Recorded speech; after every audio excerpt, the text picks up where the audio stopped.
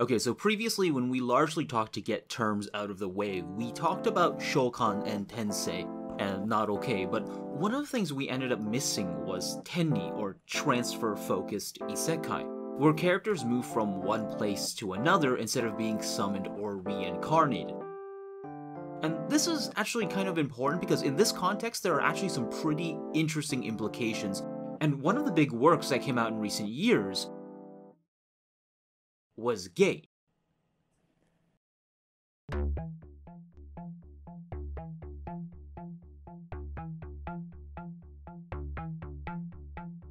Yeah, Gate is maybe one of the most famous tenii right now. We have 2 seasons in anime, we have a manga, it's pretty well sold, and it's completely Japan propaganda for Jietai. So do you think it's doing something unique, or is this just innate to isekai? It's absolutely about politics in a way.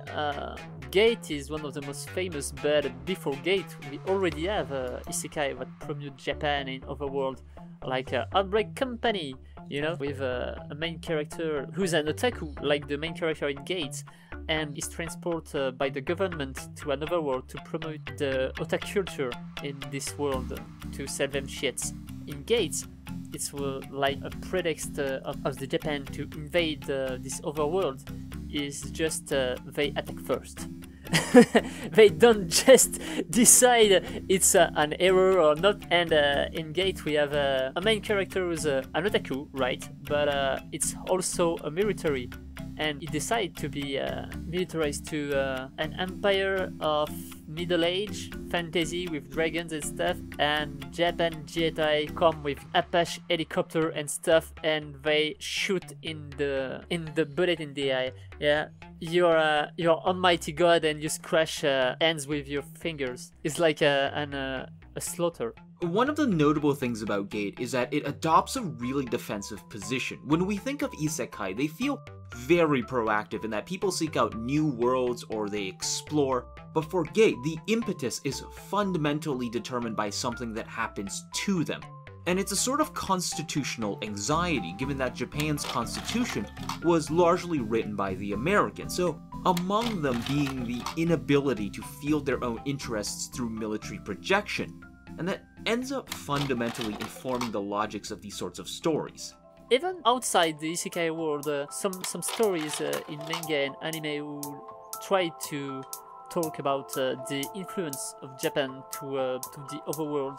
Even if that's something that reminds me Gate is like Zipang, where a cruiser boat from our era was transported into World War II, and they decide or not to involve in the conflicts. We've maybe changed the story of Japan and potentially stop this war before, or prevent Hiroshima and Nagasaki. It's not isolé, you know, it's not isolated. It's in the mind of a lot of stories in Japan, because Japan is, even if we don't see it like this, it's pretty far right.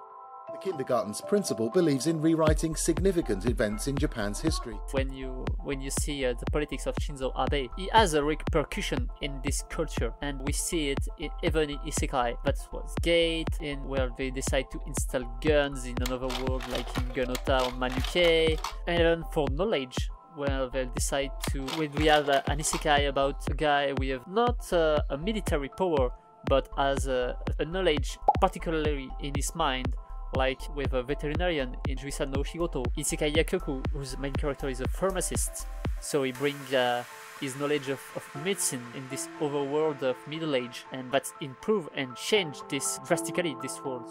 These kind of stories are not uncommon in isekai. I think there's actually something you touch upon which is really worth noting, and that is that when the Japanese get involved, it's not always a physical thing.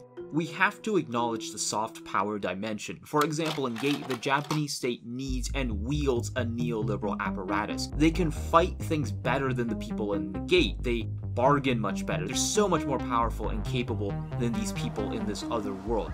But as you mentioned, there's a particular fetishization of modernity. For example, in Juisa no Oshikoto, it's modern veterinary information and practices that give them the leg up. Or, you know, when we look at Isekai Yakyoku, it's modern medicine that gives them the leg up. that he literally has to propose germ theory in this other world. And it can get really insidious in the context of simulacra. Consider Isekai Ryouridou, right? Where the god wants Japanese law in this other world, and yet God is so comfortable bringing over a failed law student instead of an actual lawyer. God has somehow decided that it doesn't matter that he failed. What matters is that this man knows Japanese law, this man who happens to have killed himself, and that is meant to be so fundamentally superior to native law, and you can see how it starts to brush between chthonic laws and the laws imported from Japan. Yeah, and they decide to install this Japan law system, even if Japan law is not so absolute and perfect, right? Even if we talk about Gate, we have a supremacy of army, but of knowledge too, and they decide a lot of things, like you need to distribute condom to a prostitute, you need to bring foods to the civilization, educate the people. They act like, you know, USA in Iraq. But there's something really interesting about Gate when you look at the rhetoric that it uses, because there's a particular political bent that seems to be quite ominous.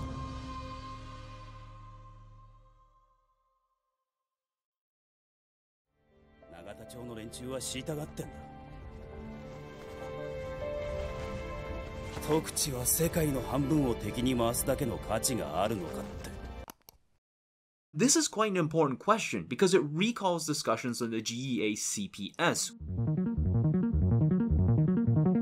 Through a cooperative with Japan as the guiding vector of a new order, we can establish a system completely aside the Western-built liberal one. And that's quite a damning sentiment that runs through a lot of isekai. We control or manage these peoples, but they're barbaric peoples. The things we give are cultural, technological, what have you, and you're going to like it. Only when you've become enlightened by our reasoning that real cooperation comes forth, but it's almost always by the reasoning of the Japanese subject. And that's remind me of Break Company, where the main character is like chosen by the government because he's like the ultimate otaku and are transported to another world, discovered in the Fuji's tree sea, yeah, right? His purpose is to sell otaku culture to another world, to bring culture to this world who has absolutely no culture. Like they describe it like Stone Age of culture, and for spread this culture, his first move is to build a school because the population can't read or write and they need to learn Japanese, and in his school they don't learn their own languages but the languages of their invaders.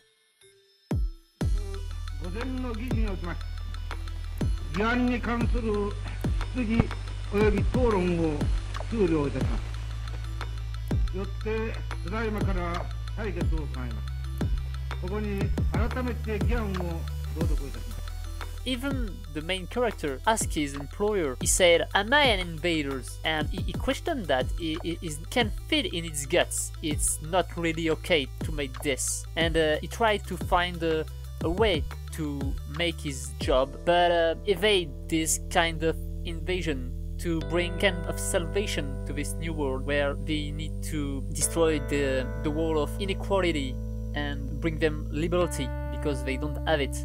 平等とは哲学者か何かの名前か？そこからか。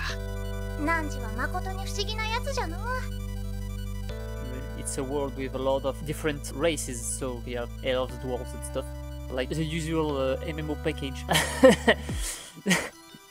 He decided it's not okay to have this kind of difference, and according to his valors, he decided to destroy this world, and it brings chaos and problem to this world because they are not accustomed to this, and no one questioned that. Even if at the beginning of the stories we have a terrorist attack in the school, and we have extremist royalists who are anti-imperialist people who want to kill him because he brings over culture to their world, and they see it like an invasion because it's not their culture, and he destroyed the actual society with his move. So it's not like in Gate where you like it's genuine, it's pretty even if it's clear for us. For the main character, it don't look like an invasion. He really think he's here to serve and protect. He's a soldier and he act like this. He don't question the order. But the main character of Outbreak Company is not a soldier. So he questioned this and he interrogates his own feelings to find the right things to do. 君は侵略者だ。軍事力じゃなく文化による侵略。その先方は加納真一。君だよ。And so this kind of reminds me of this one isekai, Nihonkoku Shokan, where the entire nation of Japan is transported. And I think it imbibes a lot of these sorts of tenii conventions, the defensive postures, the politics, the connection between material and immaterial objects. For instance, the country immediately procures food to ensure that it doesn't starve to death, which is actually quite important because Japan is actually at its lowest self-sustainability. But an incident leads to war. And eventually Japan does get involved as an overwhelming military presence. And it's important that the war is over food, right? Because there's a lot of isekai about soft culture power and food, and it sort of betrays a really particular imperial reasoning. Food is power, and Japan has a lot of history about food and cooking culture. We have a lot in common between France and Japan is our love for food and how we treat art de la table. We have a kind of, a ritual way. It's a cultural element which is really intricate to politics of the cool Japan. Like if you talk with someone in the street and you want to talk about Japan, you say that what's the first thing to come to your mind when you say Japan? 80% sushi. There's something about Isekai Shokudo that's really interesting, and that is how the Japanese person always seems to be the decider of an assemblage. For example, early on there's this character who's considered to be this incredibly savvy and inventive merchant, but it turns out that his empire was built off the work of the Japanese chef. もしかして料理発明の天才などと言った称号はまやかしだ。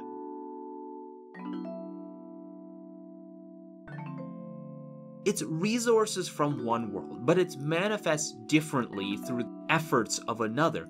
And that's the same in Isekai Nobu, right? This world has eels, the resources, but it's up to the Japanese to figure out how to actually make it palatable. And so there's a sort of resource anxiety in that Isekai maps out this sentiment where the imperial power must acknowledge that their resources depend from this other place.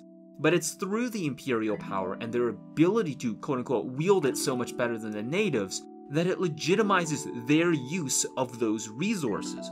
In Isekai Ryouridou, the main character doesn't bring the food with him. He uses the food already there to elevate it beyond the native cuisine, or according to the story, the lack thereof. It's only through us Japanese that the food elevates itself. And yet, at the same time, it also has to deal with this very post-war liberal order that it's been inculcated in. It uses the language of imperialism to draw attention to the fact that it rejects its own imperialism. Even if it cooked Occidental food, like beef stew is not really Japanese meal, because it is a Japanese chef, it's better than any other cook. We have the superior culture, we are here to educate you and we are far better than you.